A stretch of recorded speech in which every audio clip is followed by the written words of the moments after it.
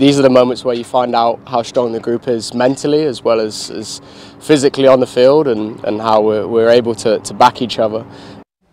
The Chattanooga Red Wolves have faced a number of obstacles in the early going of the 2024 season. Their field wasn't ready for opening night, so they had to postpone matches as well as play at other venues.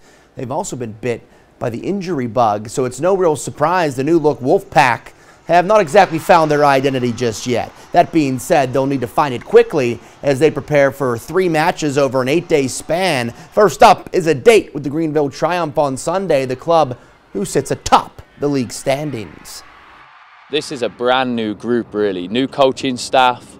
I think we returned 6 players, 7 players, and then brought in a brand new squad. And so all these things, like the resiliency, the Red Wolves have historically had this resiliency, this ability to come good at the end of games.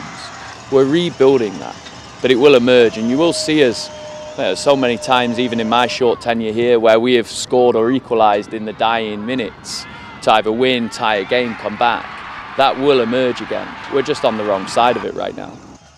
With 3 matches in 8 days, the Red Wolves would love to at least snag a point in the first, one being on the road against the first place club. Kickoff is set for 4 on Sunday in Greenville.